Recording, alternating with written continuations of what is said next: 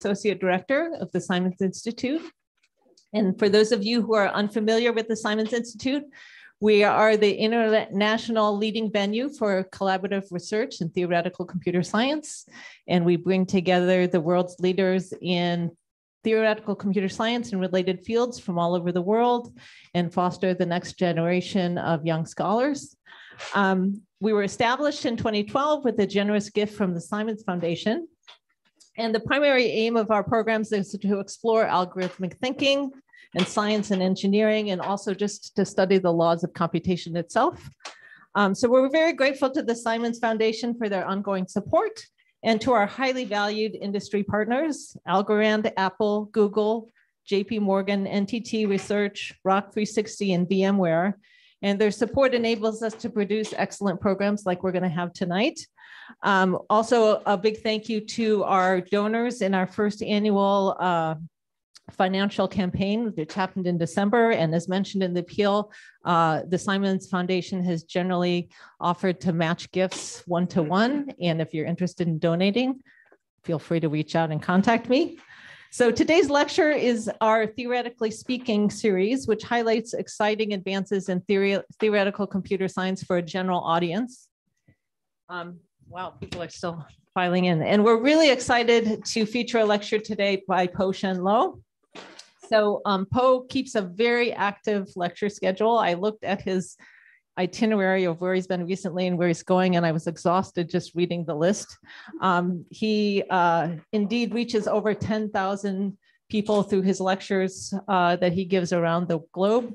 And the videos that he's either created or featured in have reached over 19 million views on the YouTube channel. So that's a lot.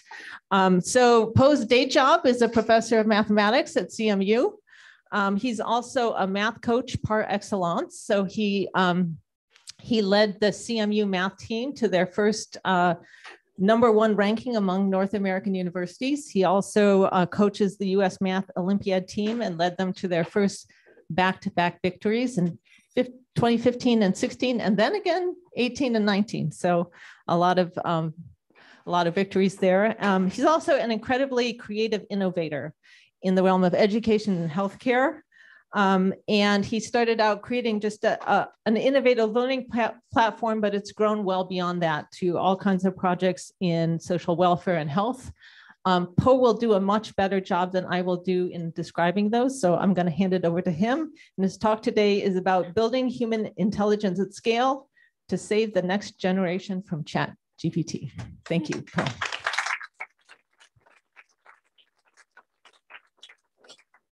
Well, hello, everyone. Let me first check, is the level of this, is the microphone on is the first question.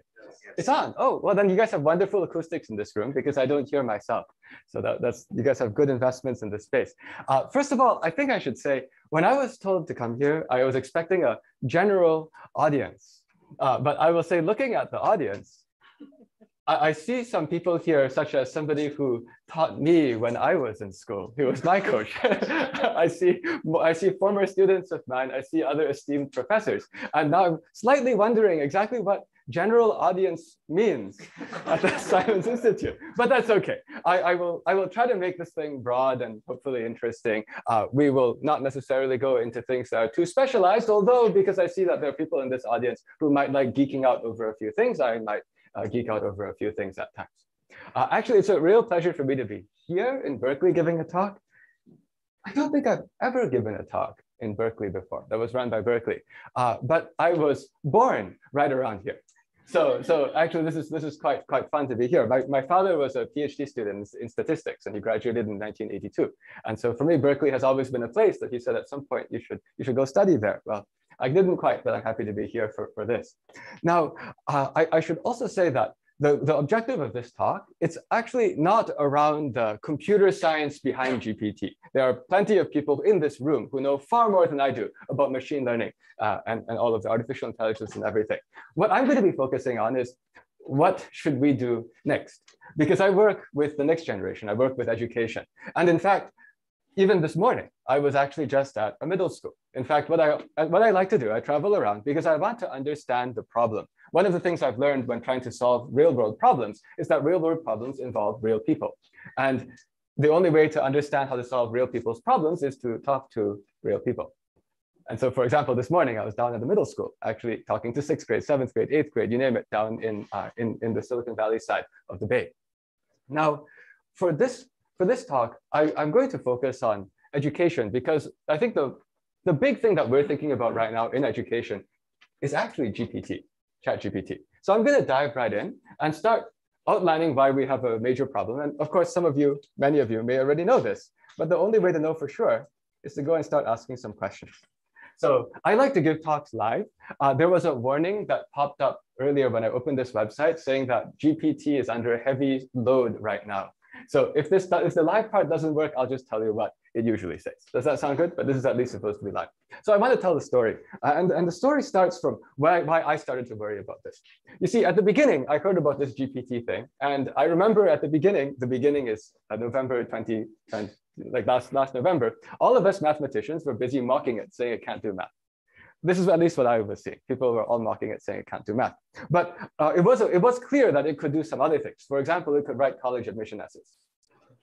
Actually, that's the very first thing I ever asked GPT to do, because I was on a scholarship review committee inside my university. It was the Goldwater Scholarship Review Committee, if you know what I'm talking about. We were supposed to nominate some candidates for consideration for the national competition. And I warned my colleagues. I said, you know, there's this new GPT thing. It can write essays.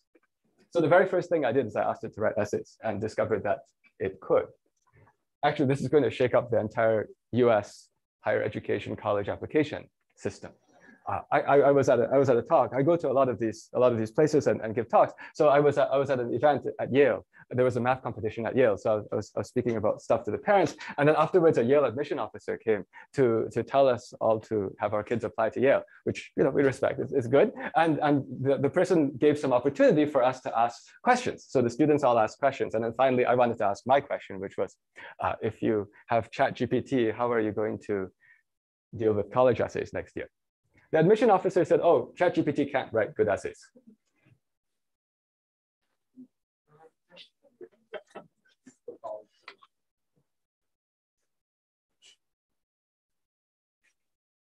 Please write a Yale admission essay. I like math. I also like computers. And I like hamburgers. Write with great passion. Not really fancy big words, but sound like I really am passionate about helping people with hamburgers and math and computers.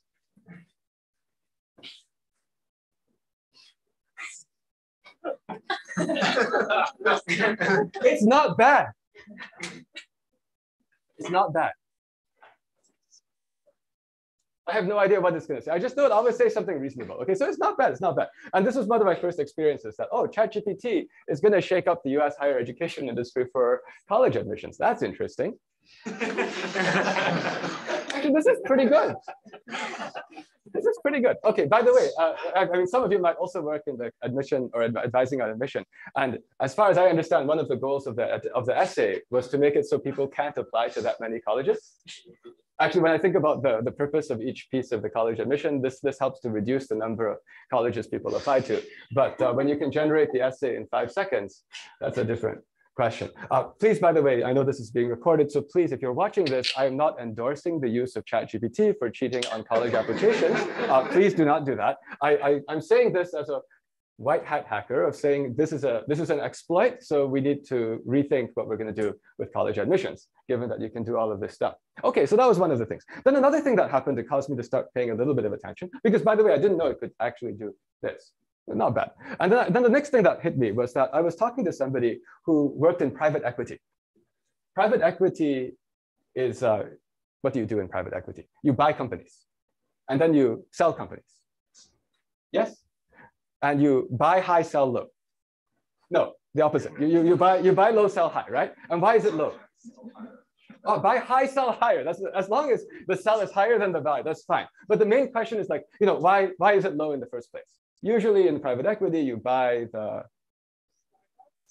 it could be startups. It could also be distressed companies, generally companies that are about to go bankrupt. So I was talking to this guy who now runs the company that his PE, private equity firm, bought. And so he's supposed to do something to fix the company. What do you think you're supposed to do to fix a company if you bought one that is losing money? Lay off people. You cut right to the chase, lay off people. Okay, so we were just chatting, and he was talking about how he had just asked his marketing team to find a more efficient way to write the blog posts for search engine optimization, because he had just heard about this ChatGPT. So he had asked the marketing team, why don't you just use ChatGPT to write the blog posts? And it was so much faster. And then the marketing team started to wonder about their jobs. Because if the guy who was brought in with one goal, what's his goal? To lay off people, is running around telling various people in various departments, try using ChatGPT to do your job. That's scary, right? So, okay, so that was the next thing that hit. But I was thinking that won't touch my life. Okay, I don't write blog posts. I also don't have to apply to college anymore, and I don't have to read the college essays. So this is all other people's problems. And then the time that it hit me was when I came back from winter break. That was January. And there was a Carnegie Mellon first-year student who came to chat with me about what he had done during winter break. And he told me he spent his winter break writing a program. And the program, well, he first made an account on tutor.com. You can probably see where this is going. So he made an account on tutor.com. Then he wrote a program. Tutor.com, by the way, is a website that you can use to get questions answered. You pay to get your question answered. And if you answer the question, you get paid. Very simple concept. The questions and all the discussion are through chat only. Hint, hint. So then guess what he did? So his program was connected in. And so when the question came in from tutor.com, he sent it to ChatGPT. Now, this is a smart guy. Okay, he's one of our undergrads. We have some alums of our wonderful undergrad institution sitting around here, and so he was one of our undergrads. So he knew, don't just ask ChatGPT to answer the question. He said, answer it as if you're a tutor. You know, by the way, this is not that hard. It's basically like you feed it in with a function. He applied a very simple function to the input, and he passed the function in, and the thing comes back. And then he was also quite clever. He took the response and he passed it back into ChatGPT saying, please double check. That's a good move, by the way, because if you have played with GPT for a while, sometimes the first thing it gives is wrong. Now, if it failed the double check, it texted him. So then he manually answered the question. If it passed, then we went straight to the person. And he told me he made $600 before he got shut down for violating terms of service. Now, when I heard that, I thought, $600 is a lot of money. That means that he fooled $600 worth of people. By the way, you don't earn $600 in 10 minutes on tutor.com. Do you know what I mean? Like, his thing must be fairly legit. How in the world did his thing survive and earn $600? Because my impression was ChatGPT can't do math, because all of our math people were just making fun of it, right? And if he can survive long enough to make $600 without saying some nonsense, then it must be pretty good.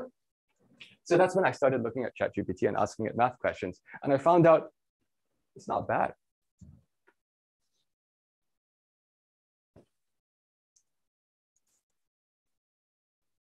Okay, here's a typical question you might ask tutor.com. Solve x plus 2 equals 7. To solve the equation x plus 2 equals 7, you need to isolate the variable x. Wow, it shows all your work. This is pretty good. I actually just gave a talk at a middle school and I explained this thing shows your work. The teachers were actually very enthusiastic because they're always telling the students, you should show your work. This thing shows your work. Okay, by the way, this thing I didn't get so excited. So I mean, this thing I said, okay, that's fine. I could imagine that maybe something like this is believable. Now I'm just I'll fool it, right? Okay, all right. Now, what if you accidentally added 2 to both sides of the equation instead? I was like, there's no way it can answer this. Oh, actually, it answers like how I would talk. Wait a second, what about my job? I don't know if you can see the words coming across. It's like, it's fairly legit. Okay, I disagree with this part. Right? The problem is that sometimes what it says is not entirely correct. The danger is that it's hard to tell.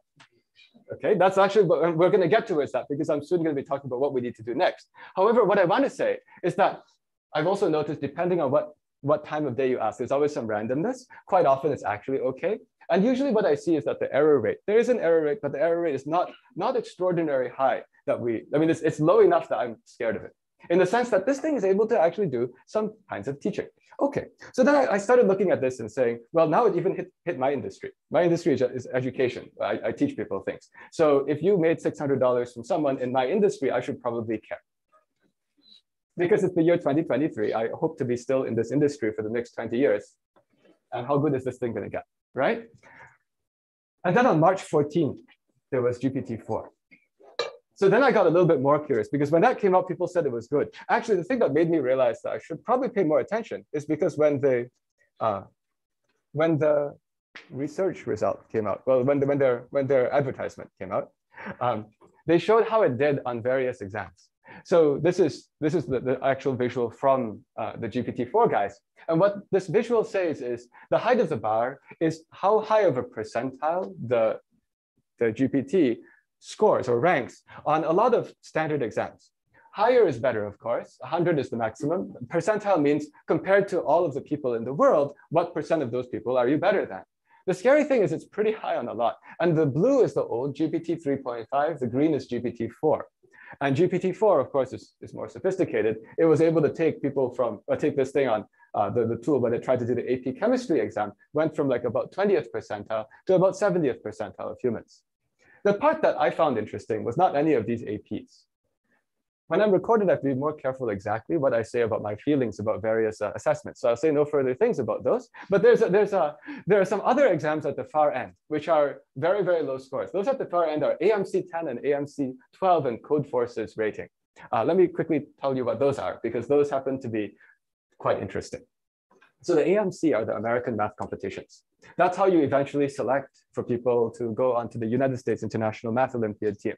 The common theme of those questions is they're supposed to be different from the textbooks. At least that's what we try to do when we make the questions. So there are committees which make these questions, which are specifically trying to make non-textbook problems. When you go and make an AP exam, usually it's supposed to be a textbook problem. I mean, usually it's supposed to be something you've learned how to do. SAT also supposed to be something you learn how to do. AMC, it's supposed to be something you haven't seen before. And so you should not be surprised that they used to be at the very, very bottom. There was this strange anomaly that on the AMC 12, it got to nearly 50th percentile. At this point, I am actually not 100% sure I believe that it was able to do this and the data is clean. I'm not sure I believe that. But I will say it got me curious enough to start asking ChatGPT my own questions about math, which are harder. So now let's start playing with harder questions, because solving the equation x plus 2 equals 7, that's not that big of a deal. Let's do something harder. What is the sum?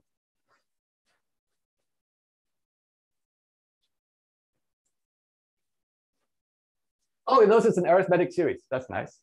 Here's the formula. This is, by the way, not super sophisticated yet. This is something that you would learn if you went to high school algebra, right? And it's actually just working out the whole thing, showing every step. By the way, I'm also showing this whole thing out because this should call into question, what are we teaching our kids nowadays anyway? We are actually teaching our kids how to do this thing, and this thing is outperforming them. A lot of kids, when they think about math class, they think about learning how to do a type of problem, practicing a certain way of doing it, and then putting it out. Okay, so this is already able to mechanically go through a lot of the techniques. Actually, a lot of times when people think about education, they think about teaching you a method, and then you practice the method, and then they teach you another method, you practice the other method, and so on. The reason ChatGPT can do this is because it has ingested teachers' manuals. Right? The way that you train these large language models is by feeding it language. And guess what? All of these standard arithmetic series problems, there are teachers' manuals explaining how to do that. So in theory, it should be able to do that. Another way to do this, using 1 plus 2 plus 50. Oh my, there is. You can use the sum of the series 1 to 50. Notice the series 2, 4, and so on up to 100 is formed by multiplying each term in 1 to 50 by 2. Wait a second, what's going on here? Okay, this thing is pretty good. That was a little bit surprising for me that it can notice this, but maybe there are some books out there which also happen to have this trick. And actually, after I saw these kinds of things where the tricks can be done in this way, it made me also realize we used to say that somebody is good at math if they somehow know a lot of tricks. Well, of course, that's not what we really say, but a lot of people think someone's good at math if they somehow seem to know all the tricks. That's sort of like saying someone is smart if they know all of Wikipedia. Does that mean Wikipedia is smart? Well, no, Wikipedia has larger storage capacity than the average person. And so what's going on here is this has large pattern recognizing capacity. And I guess that's a pattern. But just going on how powerful this thing is, let's just keep going. This is the one that I threw this on social media because this one blew my mind. Factorize 899. This is a math contest problem, so there is a trick. Anyone know how to do this? This is a really good question. Of course, you know, because some of you here are not the general public. And so the thing about this audience is, seems like there's people not the general public, but usually when you factorize a number, you try dividing it by lots of things. And this is a difficult question to do because if you divide it by lots of things, it takes forever. 899, uh-oh. No. Well, that's interesting. That's interesting. So that's wrong. That's right.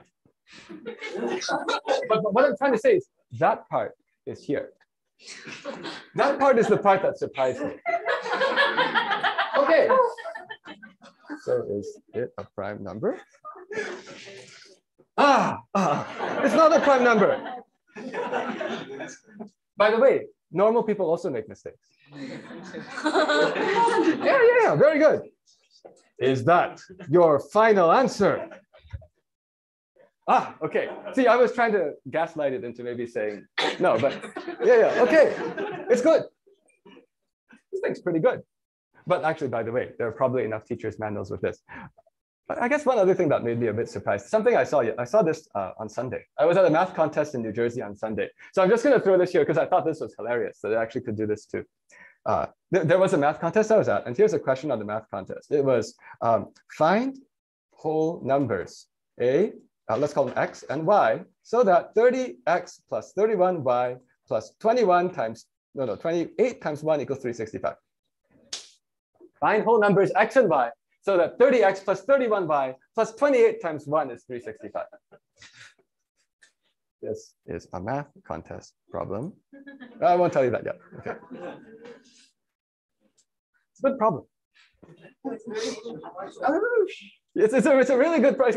So there are ways to do this. You can use modular arithmetic or whatever. Yeah, let's go play with this thing. And it'll do it the brute force way. Okay, brute force. This is, by the way, how I tried to solve it. When I saw this question at that math contest, I was on the screen. I did this, right? You do this thing, and okay, now you go like do some you could do brute force. That's what it's doing there. Some people did modular arithmetic. Okay, now it's gonna crank this out. While it cranks this out, I'll give you a hint. This math contest was called the Monmouth Exploratory Math Expo. So their acronym for Monmouth Exploratory Math Expo was MEME, M-E-M-E. So this question is actually a bit of a joke. Oh, okay, it got it. So it solved this problem. And by the way, so far, actually, this thing is reacting pretty smart. Oh, smart, I don't want to use that word. I don't want to anthropomorphize, but it can do a lot of things. And that's why we need to think about being careful. Oh, let's have it do something else. This is a math contest problem. So the numbers are special. Is there a clever way? And I thought on Sunday this would break it, and I was wrong. What the heck? So by the way, on Sunday, I do a lot of things live, if you can tell. I just do it live. Because whenever I do it live, I just use whatever new input came in. On Sunday, I was going to use this as my example of the problem that is in no textbook whatsoever, because it was made up by some random high school students on a math contest called MEME. Who else would come up with a question like this? Okay. This is the best solution. This is actually how you're supposed to do the problem. That's why it was 28 times 1. Okay. Pretty good. Yeah. I mean, it works. I know there are 365 days in a year, so this thing has to work. It works. Okay. After I was giving this talk on Sunday, and by the end of this part, actually a parent raised her hand and said, I used to not be scared of ChatGPT. Now I am. Because actually there are a lot of people who haven't gone in to dive into this. The reason why I am one of their paid subscribers is not because I use this to solve my work, but because I'm every few days poking things at it to go and see what can it do. And I have become increasingly worried about the future of our next generation. Because we're all laughing at this thing, saying, hey, it's pretty good. Oh, it made a mistake.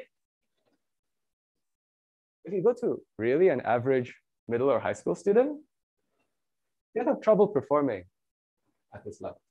Okay. And then I've talked to people and they said, oh, but come on, ChatGPT won't be able to solve International Math Olympiad problems. And I explained, how many people need to solve International Math Olympiad problems? The moment when the AI can do everything except International Math Olympiad problems, what about jobs? So by the way, I also work with people from all over the world.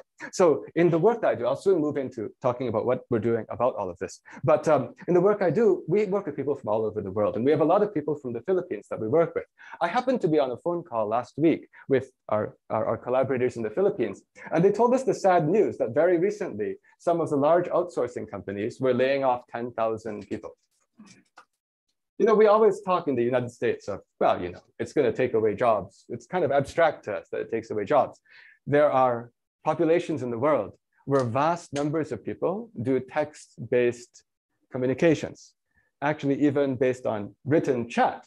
And if the company has the entire record of all written chats in the last 2 years in customer service, you could train a large language model on that entire body. We're having, okay, I'm sorry. I thought I was giving I have to be careful of giving a general public talk or looking at various people in the audience. But when you go and build this technology, which can go and pull in and learn from the patterns in a big body of customer service work, you could actually replace the people.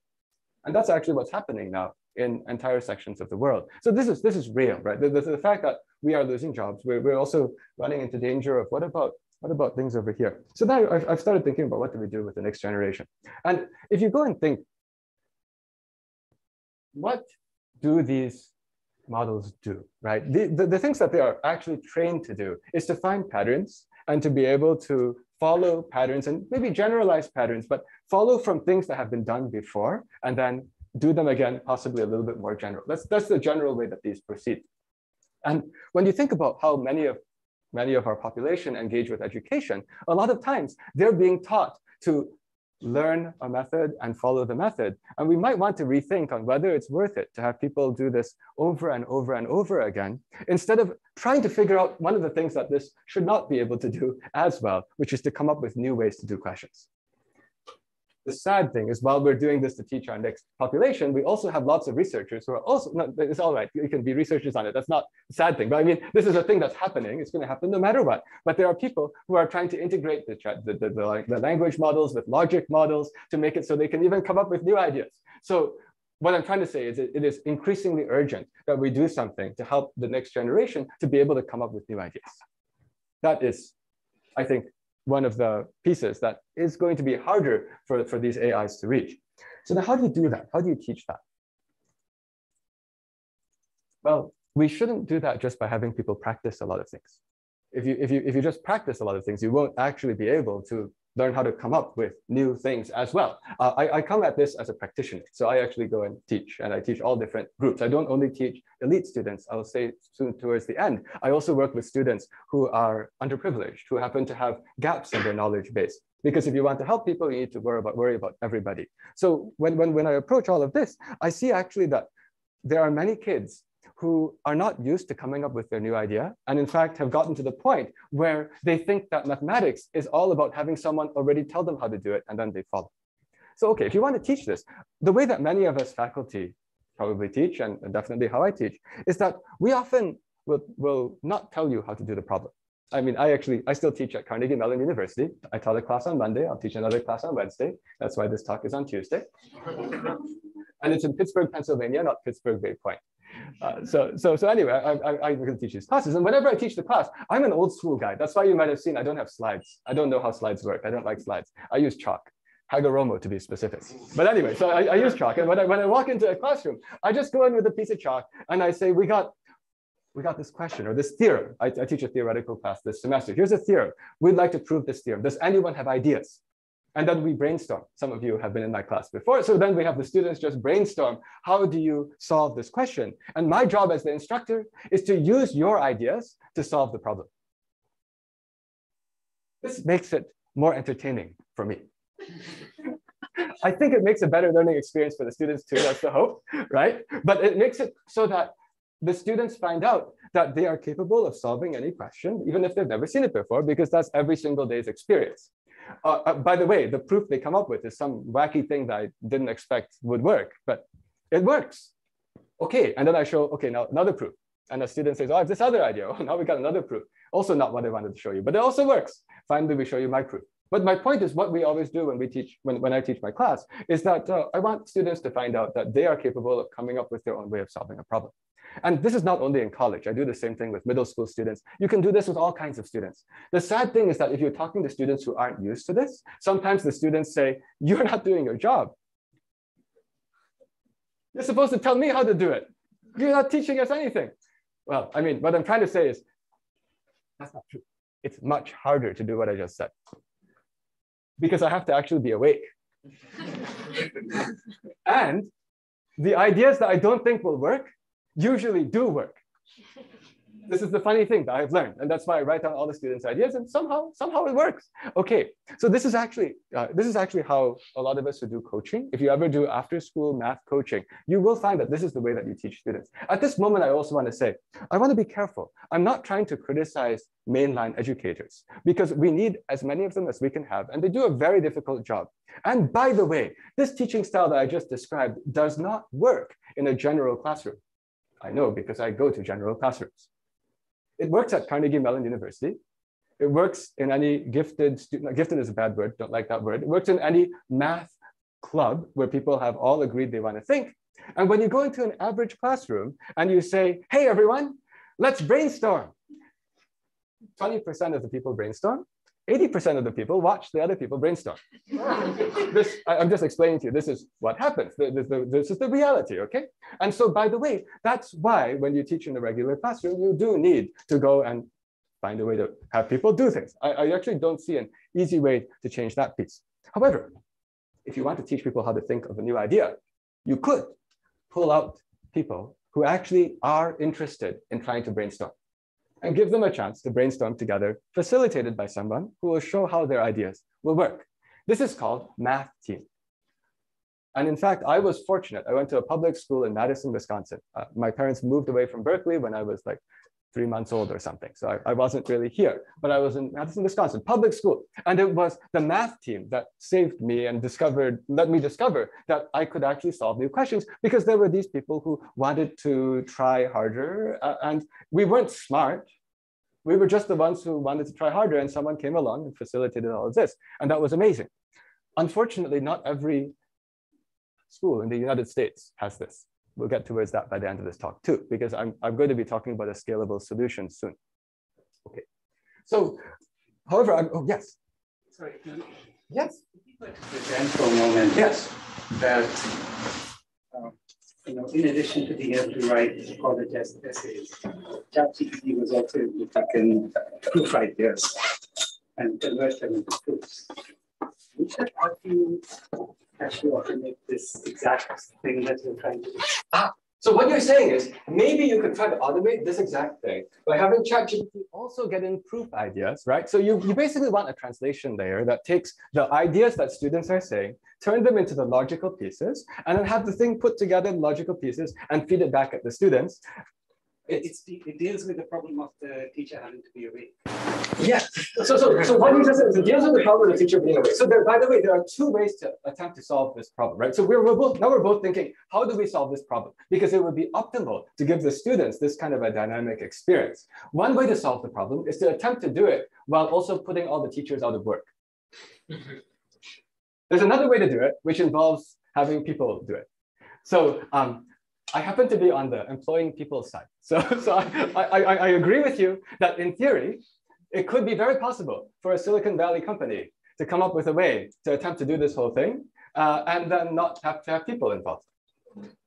I'm personally not interested in doing that. So I will let someone else do that and eventually make us obsolete. That's fine with me. But in the meantime, what we will do is we will try to have as many people involved as possible. And also, as I explain this approach, you will see there will be a point in this where it's actually quite hard to have the computer do an important piece, which is helping a student feel loved and feel like they have a future. That part we'll get into this soon too, because there's actually a lot of psychological aspect to this too. And we have another 25 minutes. And so as I keep going, I will agree that from the pure like delivery of the logic that is there. But maybe to do a fast forward, one of the things that I've seen, especially since my work these days also involves working with underserved students, there's actually an entire gap that needs to be jumped when it comes to reaching people who don't have parents who have been telling them since they were 1 day old that they need to be really good at mathematics. There are parents in the world who tell their kids since they're like 1 year old that they have to be good at mathematics. And there are also other parents who don't. But at the same time, sometimes those students, not just sometimes, those other students have potential too. And so then there's a deep question of where do you add this interpersonal piece? We'll get to that, okay? But what you're saying actually in theory would work. I actually do believe there are people at my university who are trying to latch together these. We have people doing, what is it? There's this automated theorem proving work at Carnegie Mellon University. There's this language. What was that? Sorry. I should know this. But anyway, they're Maybe. So there are people who are specifically working on these languages so that you can go and do automatic theorem proving. So in theory, yes, you should be able to marry these two. I guess I should also say, to me, maybe I'm fast forwarding again to something else, but when I see what do we need our next generation to do, I sort of I've come to the point where they have to come up with new ideas and they also have to learn how to be as human as possible.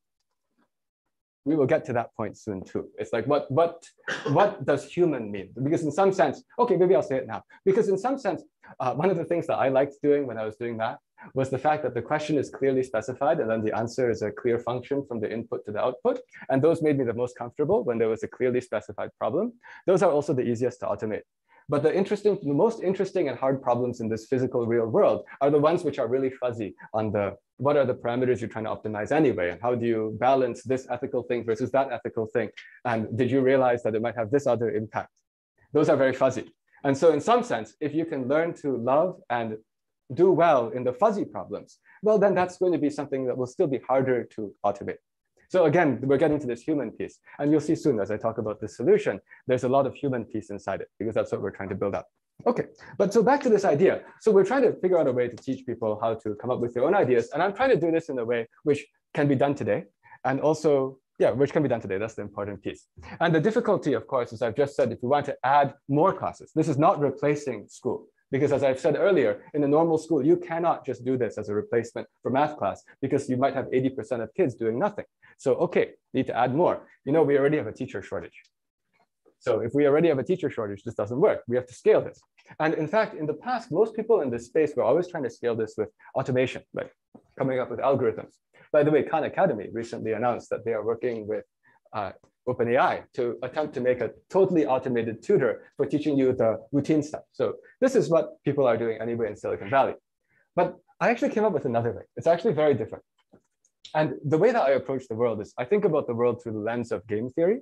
So I like to come up with ways to solve problems where you think about incentives of lots of people and somehow align all the incentives so that everyone does the right thing. This is actually analogous to a mathematical proof, except that you're not writing logical statements. You're thinking about how people interact.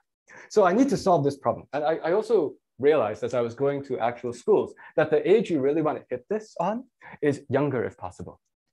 Preferably 6th grade or younger. Younger is hard though, because they might not sit still. So 6th grade is sort of where we realized you need to go. Okay, so we want to teach those. And the way I came up with that came from solving another problem at the exact same time. So there was another problem I was thinking about. You see, I work with the country's top high school math students. And it turns out that they have a problem too. They're trying to get into college. And it turns out that if you're very good at math, one of the biggest challenges to getting into a top university is not your math skill, nor is it how many AP exams you have, nor is it whether you got also a perfect score on the computer programming Olympiad, nor is it whether you got a linguistics Olympiad perfect score or a chemistry, whatever. It's actually usually around personality. Communication skills, to be specific. So actually, there's a lot of people in the country for which their math is amazingly good, amazingly good. And if they could lift their communication skills and interpersonal skills to the next level, they would be even more successful, not just in college, but in everything. So I started a program for high school students. What we do is we bring in people who are really good at math. They can do any middle school math contest problem like no tomorrow. There's a lot of these people, by the way. A lot of these people, maybe many of the people who work here were like that when they were in high school as juniors, 11th grade. And then what we do is after we have these people, I hire professional comedians and actors and actresses to teach them how to be interesting.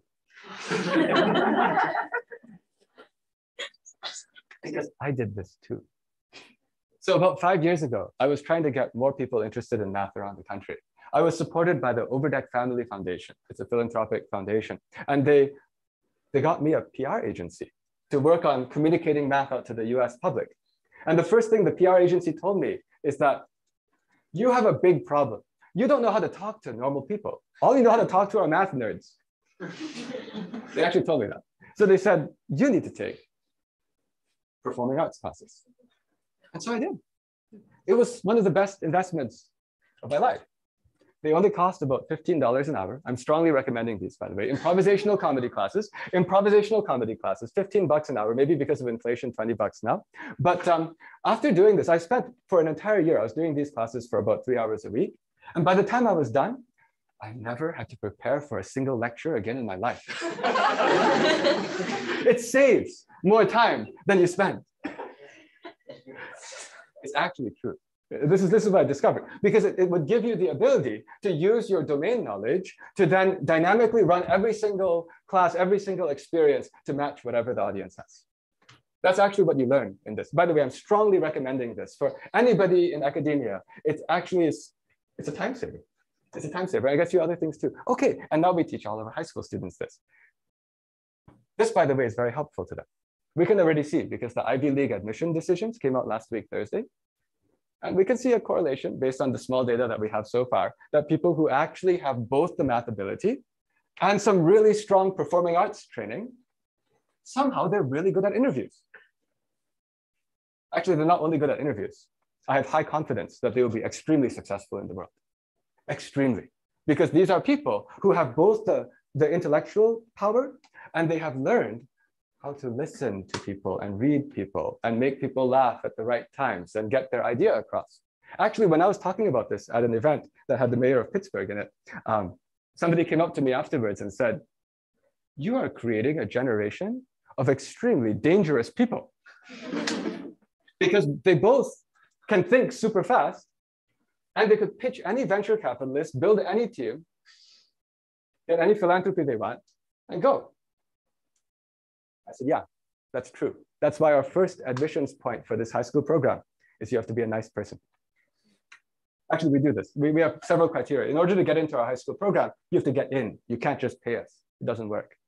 Actually, if you get in, we pay you. I'll get to that soon. But so the point is, for this high school program, we have a very stringent admissions process. And it's not that you have to be an amazing comedian, but you do have to be nice.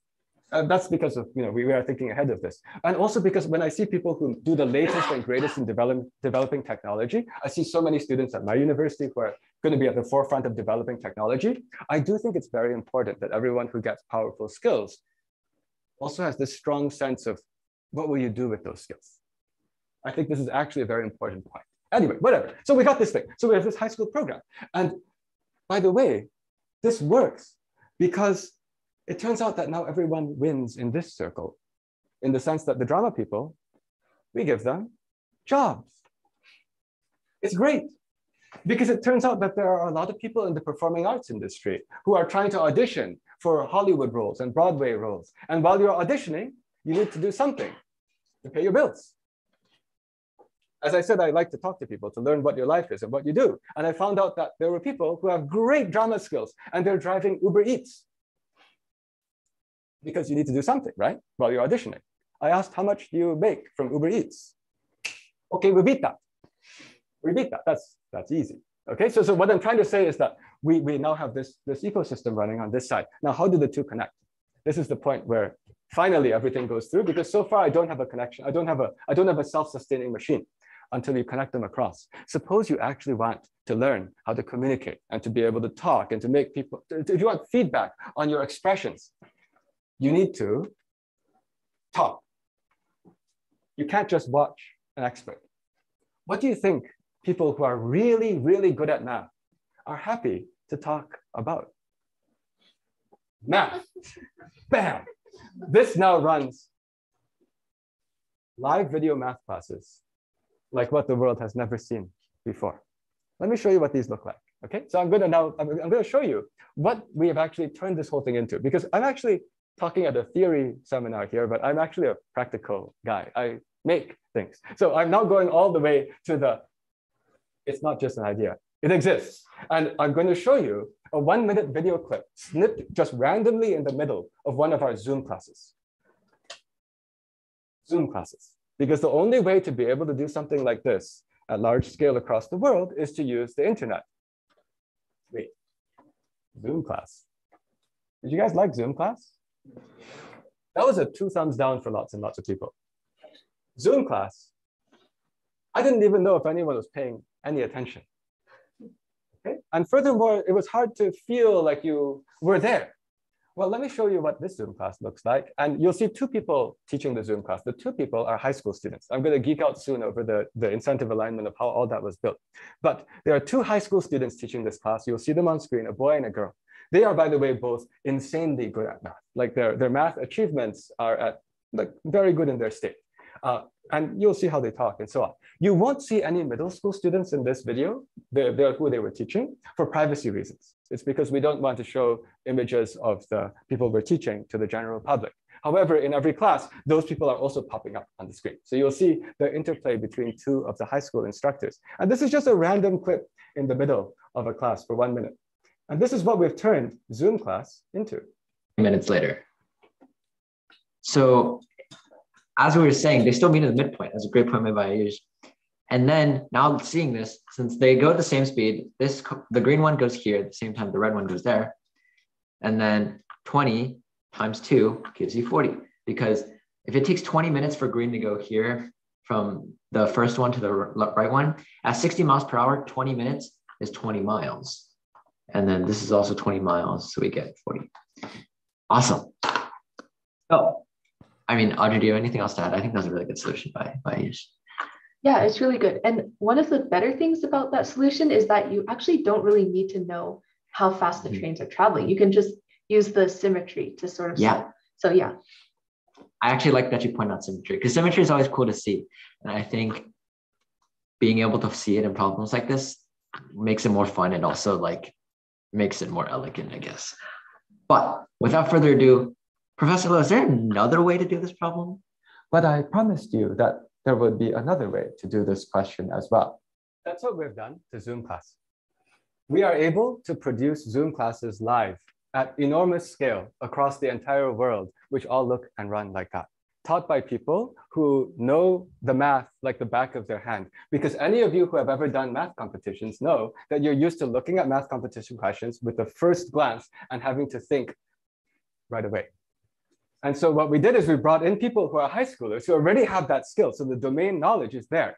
And then the performing arts aspect, well, there's one piece in this whole ecosystem that is the one that put the final incentive alignment inside. We are the only people in the world who realized you can run Zoom classes. Oh, we don't need to turn the lights down. It's okay. Oh, that was accident. Doesn't matter. So so maybe if you can unlean on that. That would be great. Oh, okay, it's fine. We'll fix it another way. But in any case, we'll pretend that was on purpose. But in any case, what we have is inside every single one of these classes, we have the basic unit, which is 2 high school students teaching, and we have a drama coach in every single Zoom class, because there are enough performing arts people out there. In every single Zoom class that we run, there are 2 high school students and a performing arts person. You know what that does? And that, by the way, that is the piece that then in the math proof connects everything together. Because now here's why everyone wins. Middle school students, they got this now. The performing arts person also makes sure it's entertaining. Performing arts person is not a math expert at all.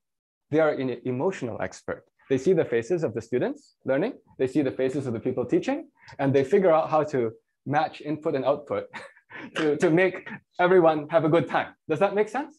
It's entirely possible. And those people, by the way, are experts at emotion. What I've learned by working with people in the performing arts world is that I may know things about the logical side, but there are people who spend as much time thinking about emotions as I do about logic. We have a lot to learn from them. So we hire them. And then they come in and they teach. And so now, by the way, I'll get to you in a moment. And then the other piece of incentive alignment is for the high school student. You know what you get?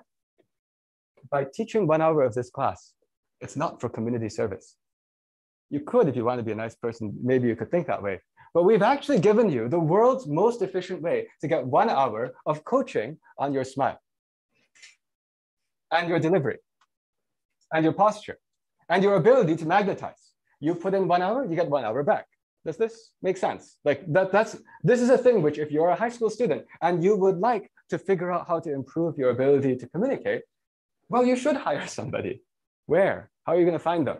We've just managed to make the whole thing available at scale. There was a question over there. So just in this example, can you give us a sense of how the performing arts person would intervene? Okay, in this example, here's what the performing arts person does. First of all, as you can see, we do a bunch of technology stuff. So there's the lights, there's the drawing on the screen, whatever. Every high school student has actually a 2-screen setup. We send them their equipment. Equipment can be amortized. The cost can be amortized because we ship equipment kits all around the country as high school students switch up whether they're in or not. So we have an entire inventory that's running across the country. Okay, but basically, the high school students have 2 screens. One screen, they're able to see the image that they're sending through, just like the weather person on TV. The weather person on TV stands in front of a green background and points at things. Do you know what I mean? Like that's how the weather forecast works. And then they look and see what they're sending to the outside world. So these high school students, they can see the big merged image. That they have to do that because when they're writing in the air, they're not writing in the air, they're compositing an image and they're sending that out. By the way, letting high school students see what they look like as they talk to other people is actually pretty useful if you're watching that thing. Okay, that's one side. The other screen, there is a feed directly from the actress or actor. Because the actor or actress is inside the Zoom room with the camera off and microphone off, so the middle school students don't even know that she's there. This is an important detail. We're using everything about the internet to put in things that couldn't be done before. If you put the drama queen in a normal classroom, no one's going to watch the teacher, okay? You're going to watch the drama queen. But so what we have here is the drama person is hidden, except that there's a parallel video call going on the other screen, where the drama person, their face, their smile, their gestures are visible, as well as their text-written chats. These days, high school students are used to processing enormous amounts of streams of text coming at them. It's true, and they're very good at looking at videos changing, faces here. It's true, and then like all this text coming in. So while they're talking, there's text comments coming in from the drama expert. And then if you noticed, there was a time when I showed up. I'm not live. You can't scale me to be in every single class that we're running, but the way they put me in is the same way that live television news works. If you watch CNN, when they say, hey, now let's go to John, our correspondent in New York City. That was taped. That was taped. Do you know what I mean? Like, John is not recording this right now, broadcasting from New York City. He taped it an hour ago. So actually, our high school students, they all have the library of videos that they will put on of me, and they know the first sentence of every video. So that's why he said, Professor Lowe, can you show us another approach to this question? And I say, oh yeah, let me show you another approach to this question. We're basically using the entertainment industry's tricks to do mathematics education, if you know what I mean. Like basically, by the way, the reason I thought of all these things is because my university, CMU, we are very good at technology, but we also have one of the top drama schools in the country. If you didn't know before, just remember that Carnegie also made Carnegie Hall in New York City. So if you ever come to Carnegie Mellon University, you have this weird experience where there are incredibly good tech people and incredibly good performing arts people, because we have both sides. So I just thought, okay, let's bring all that in. So now suddenly all this is coming across, and while I'm on screen, then she, the performing arts expert, unmutes entirely and talks in the audio channel, giving all kinds of feedback on the last thing that just happened. My video, by the way, shows up every approximately 4 minutes, playing for 2 minutes. By the way, the high schoolers, they have a track. The high schoolers, they don't have to prepare for the class at all. This is a very important detail. When you align incentives, these kinds of high school students have no time. So all they do is 5 minutes before the class, pop on the equipment, make sure everything works. And then when the class starts, they play the first video. Oh, they say first, they tell the class, hey, Professor Lowe, what are we gonna do today? Press play. Oh, that's what we're gonna do today. Okay, and then their job is that they facilitate the discussion, because remember, the whole point is the middle school students come up with ideas. So they make the ideas work. When they're done, they say, Professor Lowe, how did you do the problem? Okay, my video shows for 3 minutes. Then it goes ding, and a new question shows on the screen. And they say, hey, here's a new question. Everyone, let's think about this one. An hour later, the high school student's job is done. We have made it so that the excess time is approximately 10 minutes. And the 1 hour dose in the middle is your access to a professional performing artist. You see the incentive alignment? The point is we made it so that you don't have to prepare for class. You don't have to do anything other than, did you want your dose of a professional? Oh, sure, just go and do this. And by the way, we'll pay you too. That's because we have to be legal. In the United States, if somebody does work, you have to pay them. So, okay, we pay them too. The reason the entire thing works, by the way, is because now you can see the throughway. This is a completely incentive-aligned ecosystem. There are actually enough high school students, enough performing arts people. How many high school students are there? Let's start to size this. Let's size this to see how practical this is. Well, let's just first think, how many people every year are trying to get into Harvard, Yale, MIT, Princeton, Caltech, Carnegie Mellon, Dartmouth, Johns Hopkins, University of Chicago, Duke, University of California, Berkeley? Well, there's a lot of people. So there's actually, I estimate, approximately 100,000 high school students out there for whom this would be a very good thing for them to do. Maybe this won't help them all get into these dream schools, but it'll give them some very valuable skill. And the important thing is they know enough math to teach people. By the way, you also don't need to have tons of people teaching the few really good students. You can actually go and spread this whole thing out. So you might have the top 0.1% of the people teaching the next 1% and so on. And if you strategically lay this out, you could actually do a whole lot of damage. Sorry, I mean in a good way, right? You can actually have, you could have 100,000 people contributing to this. That's how big of a size I see there is in terms of the high school group. By the way, that also happens to be on the same order of magnitude as the number of people who participate in math competitions, like Math Counts, AMC. So these numbers are not just like me pulling them out of anywhere. They are actually based on what we see in terms of the numbers of people out there who are at this level. Okay, the ratio is 10 to 1, by the way, 10 to 1 in the sense that for each high school, we've got 10 middle school. So we could potentially, this thing is something that could potentially scale to million. That's pretty exciting, because now we have another group that we can bring in. And the number of performing arts people you need for that is on the order of magnitude of 1,000. Fair enough. So when you look at this, this is just a different way to scale everything so that everyone actually wins. The way that we know this worked is because it actually started blowing up. So I've done a bunch of things in my life and most of them didn't work because that was before I realized you should make things that do what people want. But this concept came to me in October of 2021. And I've been working in this space, by the way, for about 8 years before that on all kinds of things that didn't quite scale in education. And finally, I got this idea. And it's like when you come up with a math proof, again, because I'm actually a theoretical mathematician. Once you come up with a math proof, you know that actually every implication works. It's airtight. And as soon as I saw this thing was airtight, I said, okay, let's build the technology. So I started building the technology and the thing started scaling. At this point, we have 100 high school students. It's a year later, it's a year in, 100 high school students. We have over 1,000 middle school students who have been going through this thing. The thing is continuing to grow at the speed of people finding out about it, because basically where this fits in is that there are actually people, believe it or not, who are parents of middle school students looking for enrichment classes. If you drive down to the south part of the Bay Area, you see these classes everywhere, right? So this is a known market. Basically what I said is there's a known market out there. We threw this into the market. And so actually the reason why we can run everything is because even economically it makes sense. The known market has a known price for the thing I just showed. And what we did is we undercut the price and we increased the quality.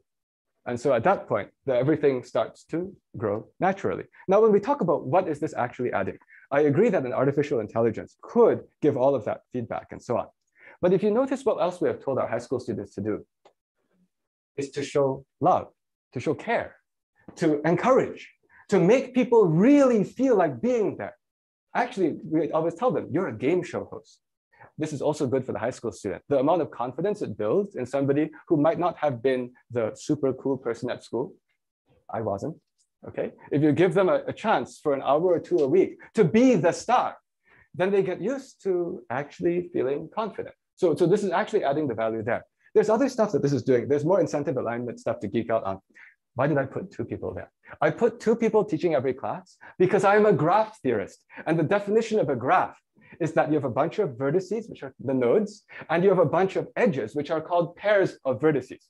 That was me geeking out over mathematics. But basically the concept is if you make the basic unit to always include 2 high school students, you make friends. This is solving another problem. The other problem is there aren't enough spots in the Ivy League universities for all the students that we're working with. The scale that we're aiming for is such that we cannot promise everyone you'll get to Ivy League. And anyway, why do you have to go to Ivy League? That's just like some ancient thing that there were some schools which played football or something like that, right? So what you really want is you want to get into some ecosystem where there are other people who trust you, who know you well enough, who at some point when you want a job will recommend you. So I said, well, you don't need to wait to age 18 to go to some physical building covered with ivy to build that network. What if you spend a few hours co-teaching with somebody and you build a graph? You build a network where we are intentionally connecting the person in Nevada with the person in Ohio to teach for 20 hours. When you teach for 20 hours with somebody else, you are not competing with them. In the old school math competitions, which I did, you would go and you'd meet someone else from the other state and you each have a buzzer and one of you will die. I mean, one of you will lose. That's not die, but one of you, you know what I'm talking about, everyone? You eliminate one of them. So you're nervous, right? So you're nervous. What we did is you work together. And if you work together, you build a friend and you're defending against all these middle school students. So that's what we're doing here. And I'm going to go to Q&A. Before that, I just want to say there's a whole arm of this which is scholarship related too. Like the point is, I just described something which actually can be used for anything, but we have a heart. So we actually also care about the underserved. There's a whole other arm of this where there are students who don't have parents who are enrolling them in this. So we've gone and talked to philanthropists. And so actually there are people who have donated classes. They've basically purchased classes. And what we do is we go out of our way into Title I schools. These are schools with high fractions of free and reduced lunch to specifically recruit classes of high motivation, low access students. Our very first class actually started yesterday evening. And so if there are people here who work with underserved schools in the Bay Area, if you happen to have connections, I'll be happy to talk to you. It will cost them nothing. And what they will get is they will get some of the world's highest quality, trained in both math and in performing arts, coaches to go and help them be as successful as possible. Thank you.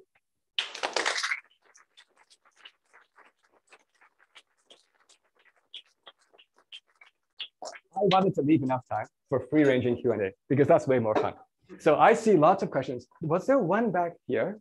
I thought I had seen one back here, and we'll go there too. So yeah, let's go there.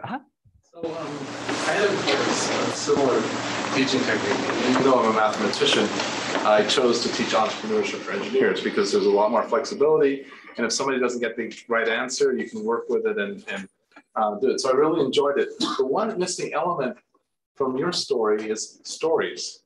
I tell all these stories. I grew up in Silicon Valley, so I knew Steve Jobs, and we built an Apple I, and that gets people really intrigued, especially at a young age, and especially when they say, "Oh, how do you know these people are?"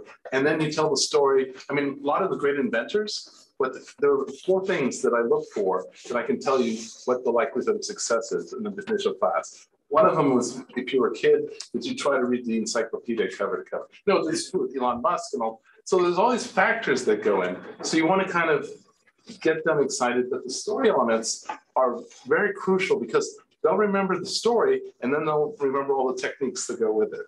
Yeah, I think that's great. So what you just said is the storytelling element is a great way to get kids to suddenly latch onto something. By the way, our high school students do use that too. They might not know Steve Jobs. No, but I mean, you're teaching, yeah. Yeah, but what happens, what we do see is maybe the stories will be about some cool math thing or some cool experience they had with math. This is actually why we give them the improvisational comedy training. Improvisational comedy sets you up to randomly tell a story at any given time and then pull back onto track. So actually, the flow that the high school students get is they just know that there are these particular videos which will get you back on track. And they have the time points to do that. In between, they can carry between by either using the ideas students have, or if they see the need to do a story thing, they can do that too. So actually, I'll say, basically, you're saying there's a good tactic to use. And what we do is we tell our high school students all of these various tactics that they then use their own brain to decide when to deploy this tactic or when to deploy that one. Yeah, and you use a broad range of elements. Broad range of elements. So for instance, we worked with this fashion designer, Jane Barnes, and she uses mathematics, she uses all our fractal stuff. But then people that want to be fashion designers can also relate to that. Yes. So you find a particular thing that they really want to relate Yes. to. And they see somebody doing it and they said, I can be like that person. Yes, I mean, that's great. That's great advice. In fact, I will tell our high school students that this weekend, because the way we work is I mentor all of these people. We have this community, and basically, once the high school students in our community, we get office hours with me every single week. And whenever we do the office hours, we always go around, and every high school student shares a tip that they were thinking about this week about communication or performance or teaching. And by the way, that is how we exchange ideas. It's sort of like, teachers, well, actually, professors, we don't do that. But anyway, what we actually do in our community is we will intentionally go through and say, here are some tricks that we know. And then that way, each person goes and grabs other people's tricks and so on. So I will share that one at our next meeting. Thank you. So when are you flying back? Yeah. Oh, tonight. But what's that? So I will actually be back in, okay, I'll take another question. So I'll just tell you, I'm a little bit crazy. So you can find me again. This is what I'm doing. So I'll be back. I have to teach a class tomorrow, you see, so I gotta go. But then I'll be back because there's a math competition at Berkeley. Oh, I'll be in the Berkeley area on the 15th.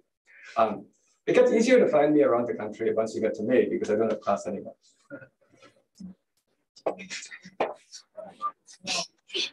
But anyway, there was another question around here. Yes. Yeah, so let's go back a little bit to your earlier point about using, one of the things you look for is being a good person and all that. So a lot of times when new technologies is invented, you have an idealistic beginning, you have like the promise of improving the human condition. And then it gets co-opted by various things like the technologies used for mass surveillance and whatnot. So you have a sort of dystopian element to any new technology that comes up along. I was wondering what your thought is about ChatGPT in that realm. Oh my gosh. Okay, so I thought you were going to ask me how we are going to protect against ours being used. That too. So I'll answer that one first. Yeah. That's why we don't take any investors.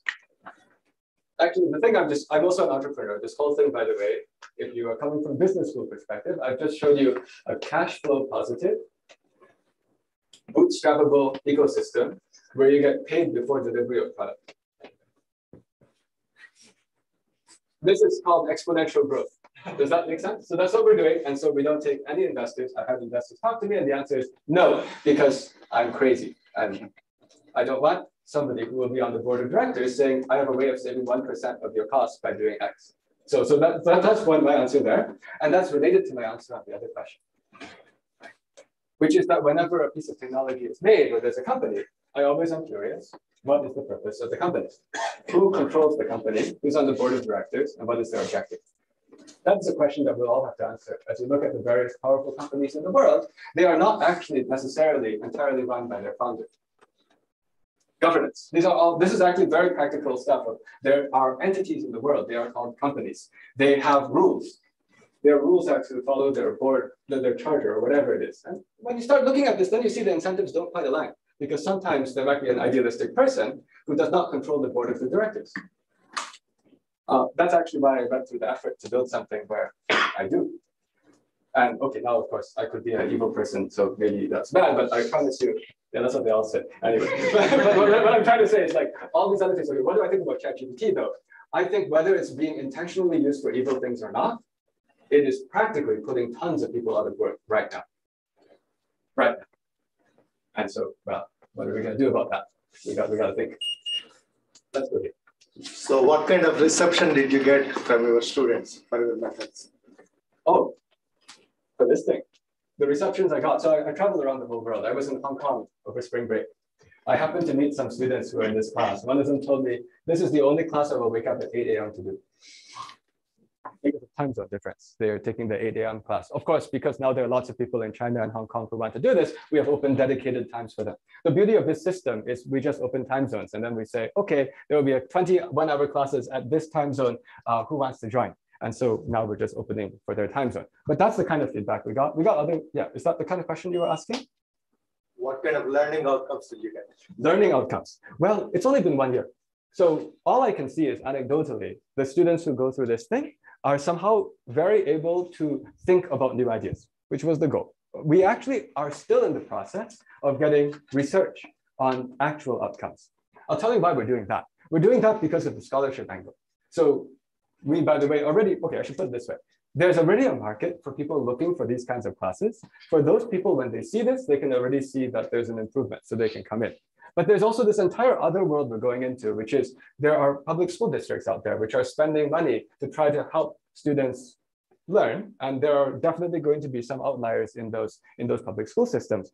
And so as our scholarship side grows, we actually have a third-party research agency, which is wanting to join.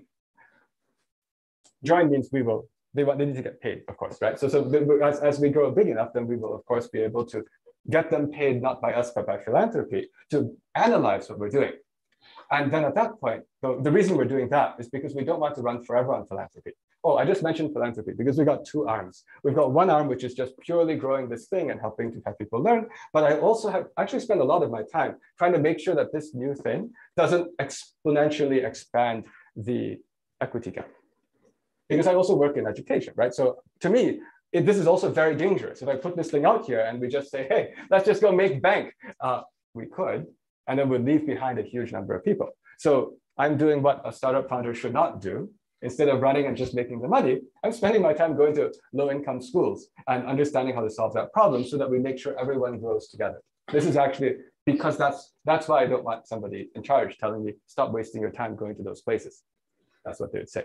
I'll do it anyway, right? But the point is now we're doing that. That one, hopefully, as we get that to grow, we'll get the research. And then the research we actually fully expect. Because you see, here's what I'll say. I'm actually a professional coach. I've been doing this stuff for like 20 years. And so if you've been professionally coaching mathematics for 20 years, you sort of know what techniques work. And you know when you see something. And so what I basically saw here is I saw that these high school students with improvisational comedy training and the support of performing arts experts could approximate my teaching style very quickly. Actually, one of them told me he was at a summer camp and somebody else told him, you sound like Professor Lowe. Okay, fair. I mean, like that was fast. What I'm trying to say is like, it's not like I'm the best teacher, but I know that the way I do things is effective. And we're able to very rapidly get people to pull this off by combining domain expertise and performing arts. That was, I guess, the interesting nugget is that the performing arts and the domain expertise rapidly gives you two dimensions that span a large space of skills. Thank you. Okay, I'm gonna always go back and forth. Yeah. I have a question about the meaning of doing everything, because I heard you talk a lot about getting into Ivy League schools, getting into good jobs. But like, I remember you asked a question like how many people each year are trying to get into Ivy League schools and like UC Berkeley, schools like that.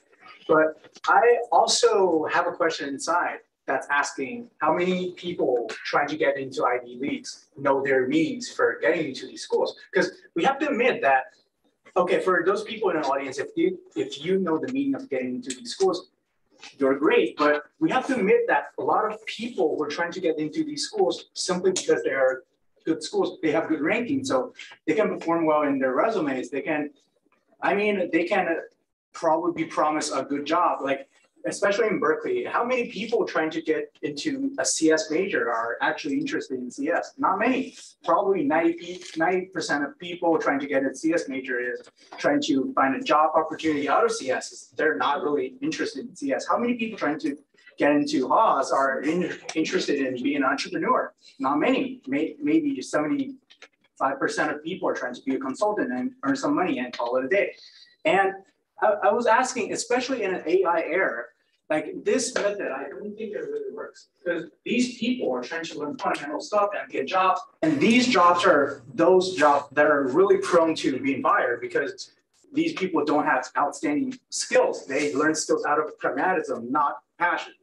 And I was going to ask, like, what's your view? What's your perspective on this? Like how your education methods can actually let people have passion, not just let people adhere to the predetermined qualities the society wants us to have, but actually people go outside, go above and beyond the quote unquote standard to ensure we have a better future no matter how AI is developed. This is a very good point. So this is actually what inspires me to do a lot of the things that we're doing. I didn't go to an Ivy League school myself. So I mean, when I say this stuff about Ivy League, this is part of meeting people where they are. Whenever I want to get people to do things, you sort of first need to talk to them where they are, and then you can convince them to go somewhere else. Okay, so what we are actually doing here is we don't think that you have to go to an Ivy League to succeed. The advice I tell all of my students is that the way you succeed is not by getting some famous degree. It's by making sure you have lots of really good friends who are capable and can go to powerful whatever, who are 2 years older than you. Because then you get a job through them. Okay? Or if it's not 2 years older, later on, they're the same age as you and somebody is doing something and you join their startup and so on. So actually, what I tell everyone is the value of the Ivy League university, actually, a lot of it is in the brand, is in the network. It's that you're in this network, so you're able to get the job and somebody else says, oh, I like the name of that university, I will hire you because of that. But ultimately, those are brand and network, right? What I realized is that you don't have to build your network out of small, complete graphs. So what I mean by this is that, so this is now showing you how I look at the whole world. I'm actually still a mathematician underneath. When you look at the Ivy League world and the UC and the Cal world, when I say small, complete graphs, it's not really complete, small, dense graphs. It's that there are these bunch of people and they all have very strong connections to each other. And then these have strong connections to each other. And somehow enough of them end up having enough power to help you get your jobs. What I said is you can also have an n vertex graph where every vertex has degree 6. You can find a way to just make it so that all these people from 14 years until 18 years have co-taught and built strong relationships with 6 to 10 other people. And there's a theorem in pure mathematics that says that if you build a random graph with every vertex having a degree d, and the d is bigger than 3, it turns out to be bigger or equal to 3, it turns out to be what's called an expander graph. That's probably not what we expected in a general public talk, but the basic concept is that your connectivity, your distances to all kinds of other vertices become very, very low. And there are many, many redundant paths to them. So what I said is, look, I'm just building a random network where every node has 6 to 10 connections, which are good with other people who have been selected in, not necessarily because they are like doing all these AP exams, but because they were nice, they were very good at math, and somehow they were pretty committed to thinking that interpersonal skills are important. These are the 3 criteria to get into our high school program. We, by the way, reject people who have very strong math contest scores that fail the other 2. You do not get into our program for free by having a gold medal on the International Math Olympiad. You do not. You have to have all 3 of them. And so what we did is we said, look, let's just build this network. Suddenly, it doesn't have to be limited by Ivy League's walls. Our network is however big it is. And the point is, what really is important is that you have all these other people. By the way, right now, I'm counseling our high school seniors in this program. Counseling because they're making the decisions on colleges and so on, right? But the beautiful thing is I just explained to them, you're fine. Because you have this network here, right? So wherever you're going to go, you're going to still be plugged into this network. So the fact that you have gone and made trusted relationships with people who are on their way to various positions of power and whatnot, then you'll be okay. And also, by the way, that's also why when we run our weekly meetings, it's all about like these other things we're talking about, like the passion, having some reason for doing something. So I actually do have an objective, which is to get more people interested in, let me put it this way. So the message I usually tell people, it's also a different twist on this. I usually tell people, like in our community and so on, it's very good if you can move away from the attitude of how do I get stuff for myself and move into the attitude of how do I create value in my situation I am right now. That's actually all I think about.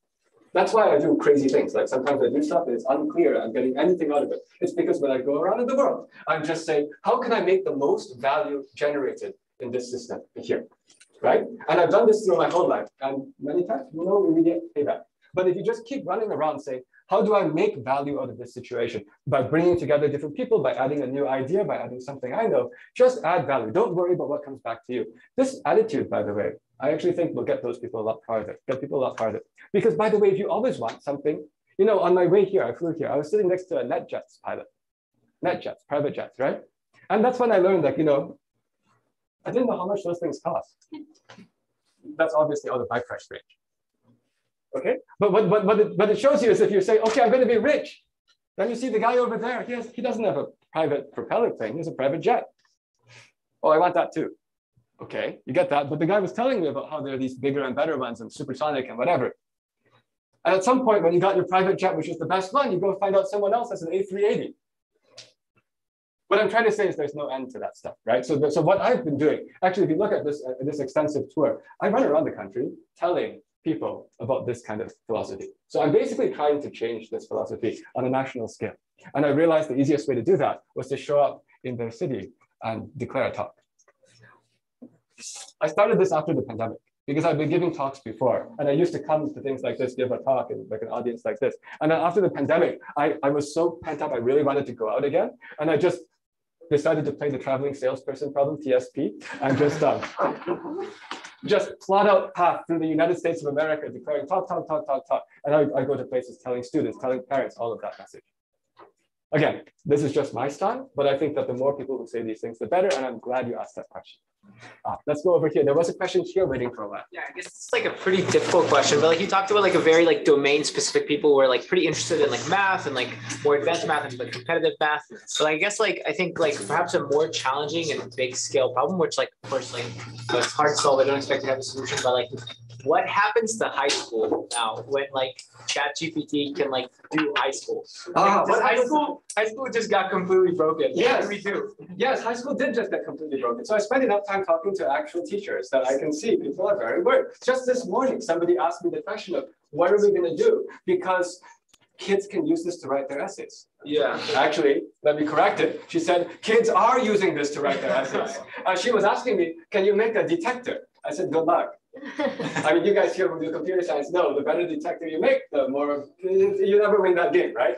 So actually, the solution that most people have seemed to find to this is called do homework, no, do evaluations in class. So write essays in class. I was giving a talk in New York City, and I was talking to 7th graders. I said, ChatGPT. And they said, we hate ChatGPT. I said, why?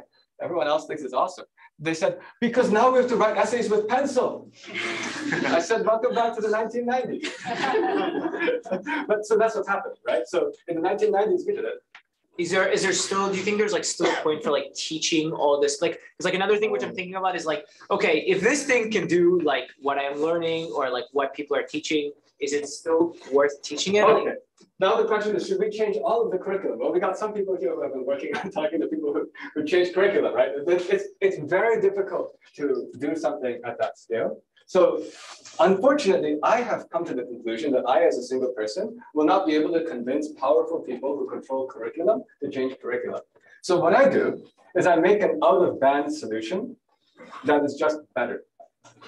And then at that point, people come into that, and that's why we have the researchers. Because the point is, once you have the researchers documenting it, then suddenly there might be a question. But if you just try to go in and say, you must change. Well, let me be very careful with what I said about better. It is not better, because there's also the problem that I said earlier, like what if you have the classroom and people aren't going to try thinking? So what I mean by this is, we have a way of teaching that extra piece that you are saying is the missing part, which is true. And what will we do with the actual time that's in school? That one is a problem that I have not yet come up with a proof of how to solve. So I don't know. Yeah. Let me go back. We should teach the kids prompt engineering. Teach the kids prompt engineering. So that's pretty interesting. I will say though, when I go into a school, sometimes the people say, please be careful not to show them too much of what you can do with prompt engineering on GPT, because there's a danger that anything can be used the other way. Okay, let me go back over to this side. I always try to go back and forth. So did you have a question? Yeah. How do you assess if like a given high school student is nice when you're How do you assess if a given high school student is nice? We take advantage of the fact that most high school students haven't learned to be sophisticated liars yet.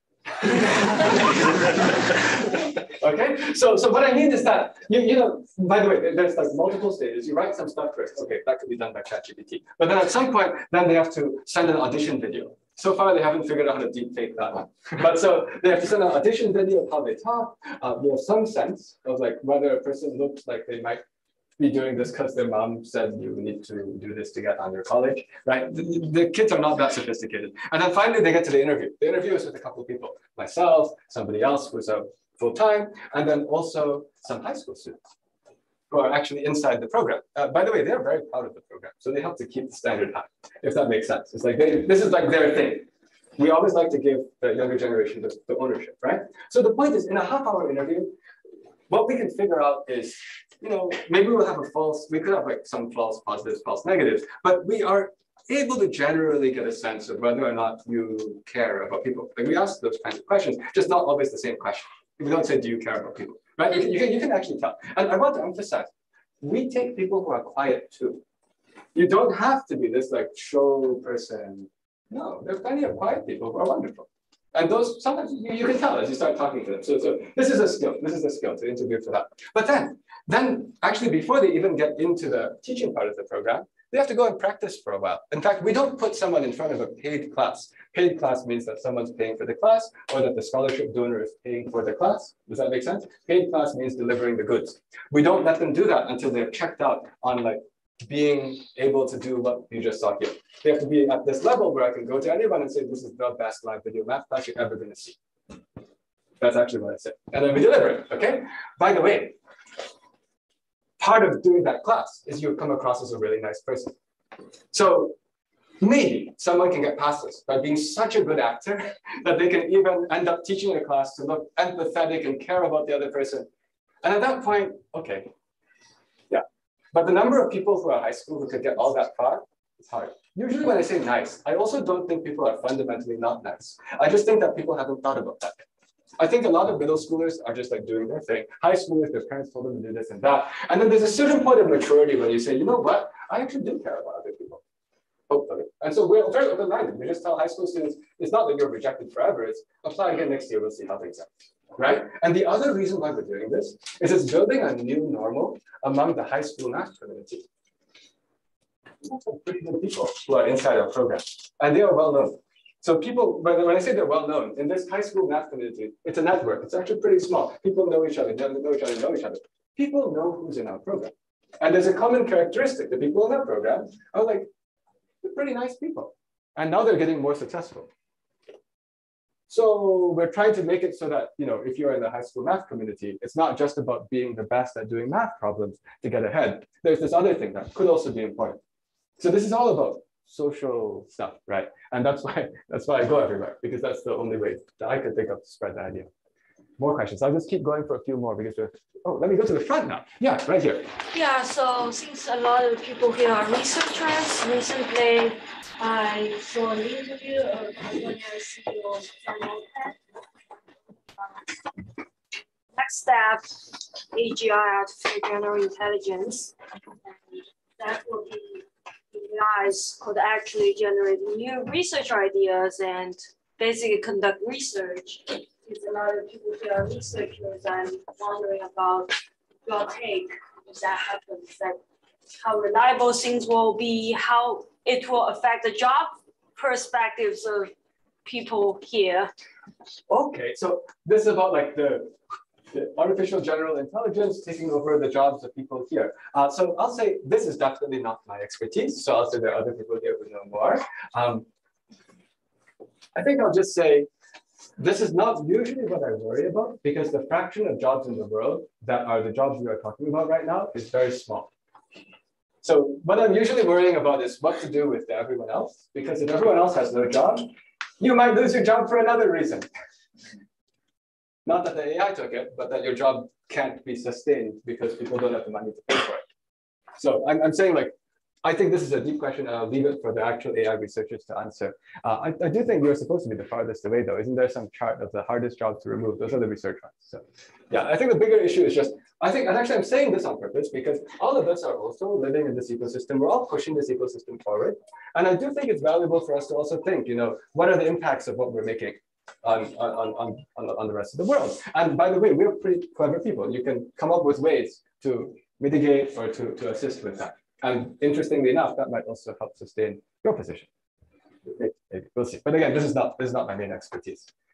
Is there anyone's question on this side? Otherwise, I'll go back to that side again. Okay. Do you see your idea like instead of just math into like other general subjects? For example, like you could use your idea and use Khan Academy videos to put it like in stream. So how would you take the idea for general? So you're asking how this idea, by the way, doesn't have to only teach math. It could generalize to all things. In that sense, I'm not a very good business person. I could. But what I'm actually trying to do here is I'm trying to help people learn how to think because I think that's good for them. I could sell more stuff. I don't care. What I think is more important is figure out how to teach as many people to do that thinking as possible. Like for many years, I've actually expressed one of my goals in life, which I don't think I'll achieve. But one of my goals would be, if there could be that half of the population of this country can solve the first question on the second level high school math competition in the US in 24 hours. This is called the AIME, A-I-M-E. It is a math contest where you have a question where you don't need to know calculus, don't need to know trigonometry, but you need to really think outside the box to solve it. And actually the goal I would have is if half the people could solve that very first question, which doesn't require any more, often doesn't even need high school algebra, in 24 hours, then we have people who can think, right? So my interest is not so much in selling physics classes, it's this. Now what we are doing with it though, we're not expanding out that way. We're expanding out in terms of countries. Because there's another goal here, which is to unite the world. Like we actually intentionally are connecting people to join this program. Actually, I was in Romania last month, 2 months ago. And when I was there, I talked to high school students. And it turns out that the high school students from Romania, they want to join our high school students. They actually applied in. The incentives align really well. Actually, for them, they have additional incentives. Because for them, then they also get to connect with the US world, if that makes sense, which is also opportunities. So now our program actually has US and Romania. Now, the interesting thing is this could actually span a lot of people. And so I'm actually more interested in just teaching 6th graders how to come up with new ideas on how to think with only 120 hours of class or 200 hours of class. That's it. But with that 200 hours of class, if we could address all of the 6th graders in the world, then we did something. Okay. With that, I think, unfortunately, we hit the time. So nice to meet all of you.